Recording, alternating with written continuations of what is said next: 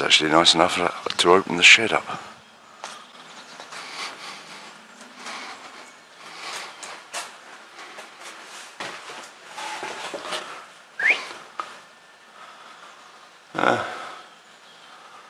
First time we've had a look at the boat for a while, hasn't it?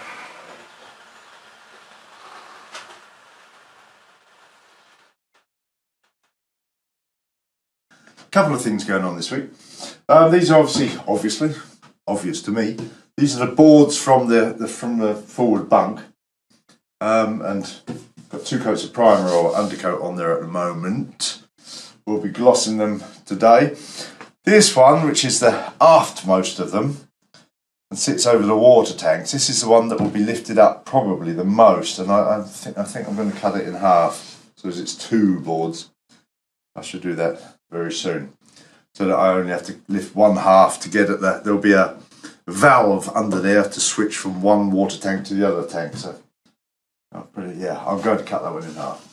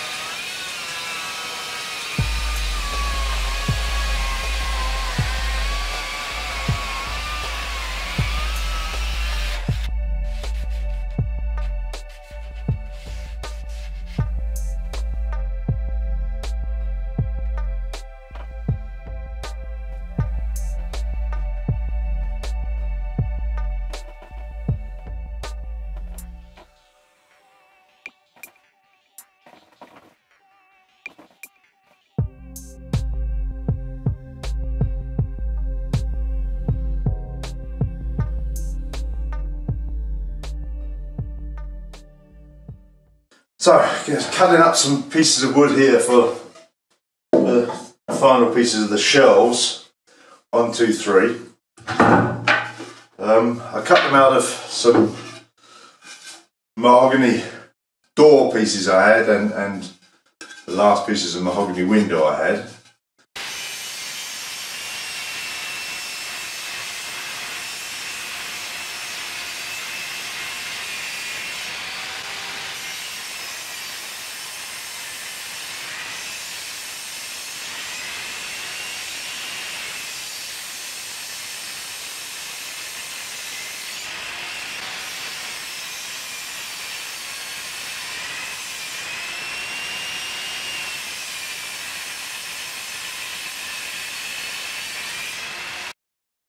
They're 5 thicks, I've glued up. I've got 10 centimetres wide top and bottom, 15 centimetres wide, top and middle, sorry, 15 centimetres wide at the bottom. And the bottom is that wide because, of course, there's going to be cushions coming in there, foam cushions, which will be a decent thickness, you know, 4 inch, 10 centimetres at least, or maybe thicker. So it's important that this protrudes above the top of the cushion, at least a little bit. So that's the way I've done that. And it was the last of my recycled mahogany that I had in stock. Decided to use it, glued them edge up. I first of all glued them with tight bond, and then I wasn't very happy with it, so I took them apart again. This is the way it is in truth, and glued them with epoxy. And now this is a good, really solid bond. Looks great.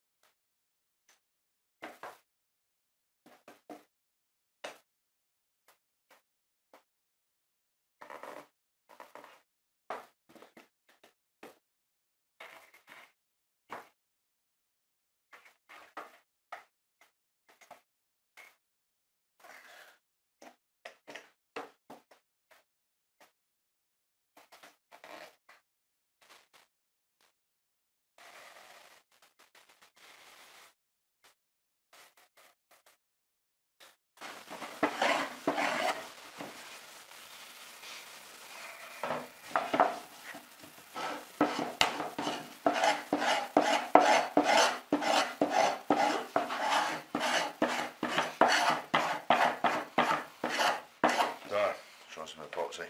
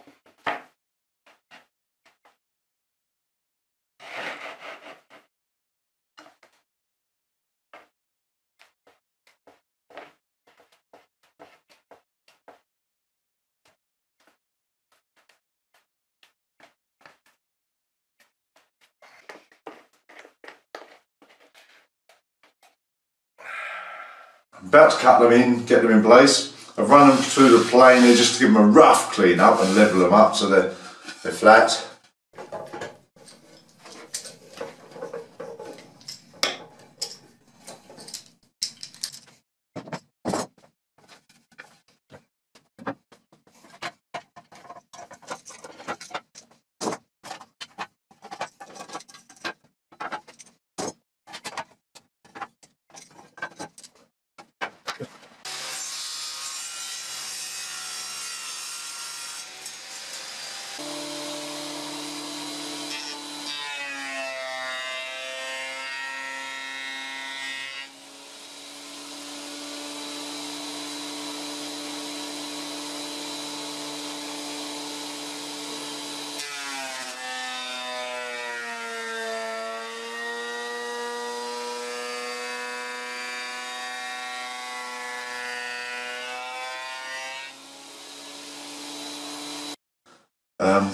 Yeah, and I say, about to cut them and get them in, so I should shoot some film of fitting those very soon.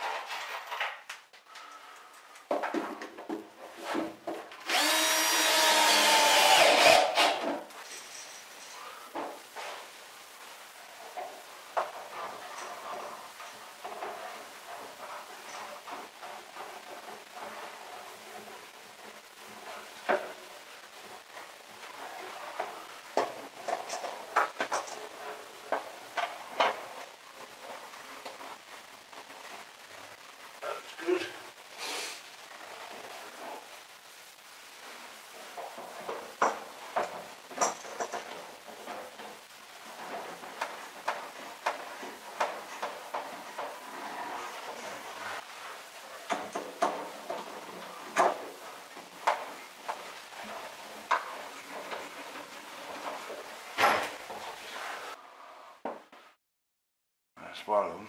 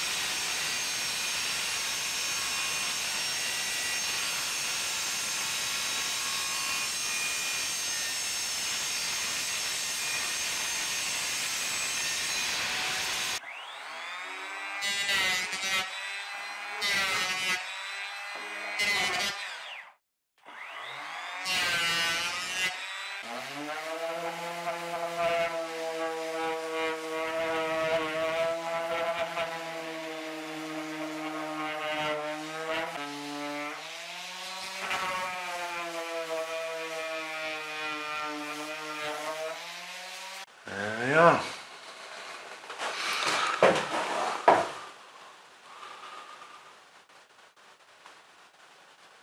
Two shelves trimmed up.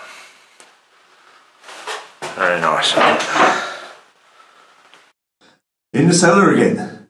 As you can probably tell by the way you can't stand up. It's the cellar. Scan around, Hazel. Yeah, you see Karen's been busy making jam and stuff. Some bottled fruit. Very nice. Good. Back here. You'll remember a couple of weeks ago I told you that we had the glass fibre into the house and it come in there. And earlier this week, chap come by to install the actual internet connection. So it comes out of that box into that box, into a router here. And then we're into network cable there. Kerry and I put up this conduit that routes around the ceiling in the conduit and disappears. Sorry? You and me put it up. Did we? Yeah. You mate, okay, it's good. It's stuck cut. I drilled holes in the ceiling. Did you? Yeah. Okay, good cut. Kerry and I did the other conduit. We do it again. Okay.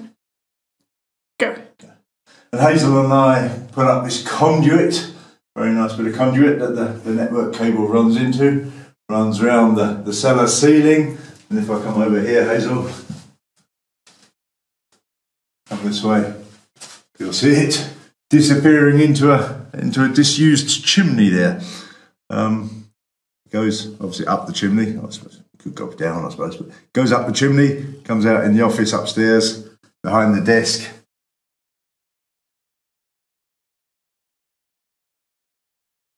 And voila! What you might notice is that the installation isn't quite complete because we're powered over an extension cable that's draped across the floor. So clearly we've got to run an electrical socket around here and get that in. Try and get that done soon. But it works. We have high-speed internet. Kerry's happy because his PlayStation is now actually capable of playing games online without any delay. So he's a happy boy. And the rest of us, there was a little issue. When they hooked this up, it took them a day or so to actually do their end of the software connection. But they were very, very fast. Before that, we had a hybrid router, which had a combined, the old telephone line, the copper telephone line, was one connection and a phone SIM card in it. So you had an LTE, although you don't often get LTE in this village, connection as well. So it used that combination. And as soon as they put this in, they disconnected the LTE instantly, which gave me the lovely situation of last week's video took 19 hours to upload. Hopefully, this week's video, perhaps I'll say something next week. I reckon it'll be a lot faster. Well, I reckon 20 minutes? We'll see. I will let you know. Good. Let's go and look at the boat shed.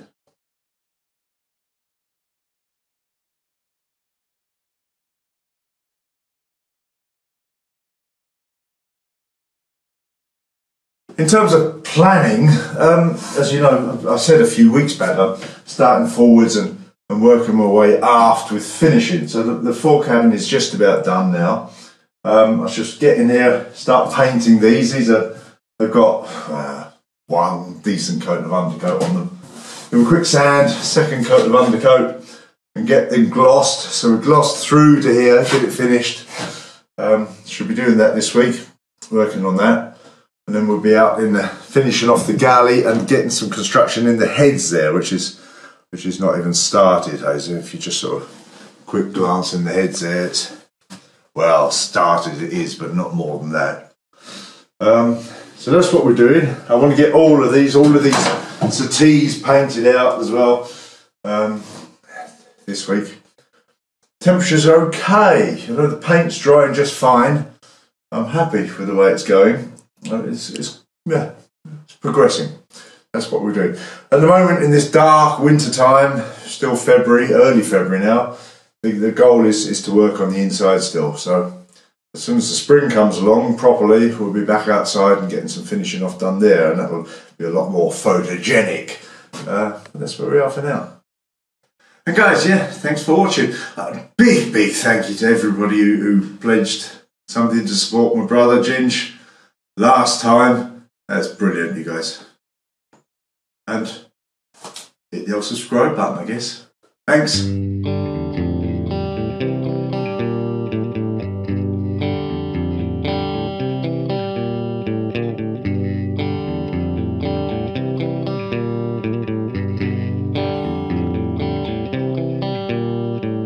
Riches in the sunset, standing out to sea. Tell me where you're going so decisively. What's your destination? Tell me where you're bound. We can move together where adventures abound.